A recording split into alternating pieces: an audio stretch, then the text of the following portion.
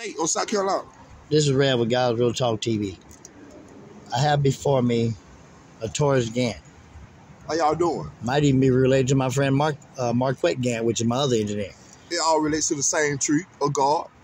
Oh, he's a believer. We are kids. And you already know I'm a believer. And we are the children. Oh, yeah. Up here. We all together. You already know. You already know it. Now proceed, my brother. Now tell them a little something you know about North Carolina. No, North Carolina is the same as South Carolina.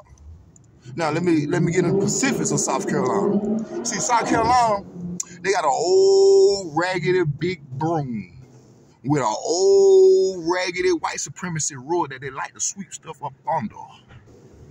And black folks, the black communities, is with it. That's why you don't hear them. You don't hear nobody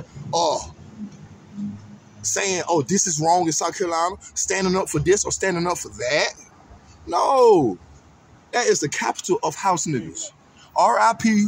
to Daquarius Anthony Gant, 15 months old, tortured to death for a whole 7 days and killed.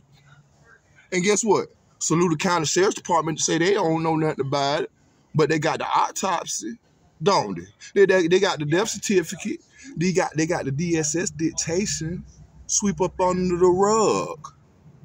Huh? SLED, South Carolina Law Enforcement Division. Huh? Sweep it up under the rug. Judge Joyce Schultz, sweep it up under the rug. Hey, baby, we about to go viral, baby. We about to be famous. Because we got our rights. We can't be nothing else without our rights. We can't be God's children without our human rights. They didn't hear that. See, we only not fighting for civil rights. We still fighting for human rights. Because if that would have happened to a dog, what happened to my son? Bled out internally. His spine severed from his brain. And they got all evidence. I got all the evidence. Let that happen to a dog. It would have been on the news everywhere.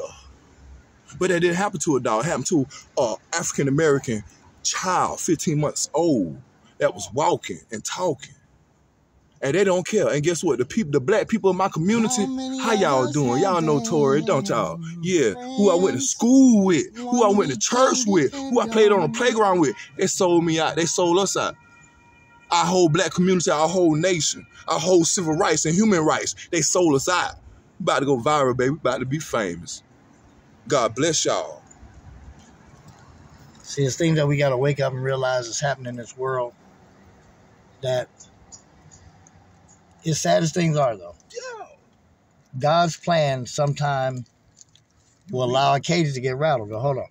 Like I was just telling that young man to where he knew that we've had slave blacks and Chinese come into the old Sacramento area back in their days.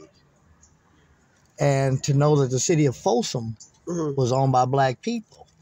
And they took it because they was getting all the gold, so they wanted brother to have too much gold back then, so they took that thing. And then I just realized that Folsom Boulevard runs all the way from Folsom, and the street that it picks up on in Sacramento downtown is called the Capitol. And the Capitol runs where? Right into the Capitol.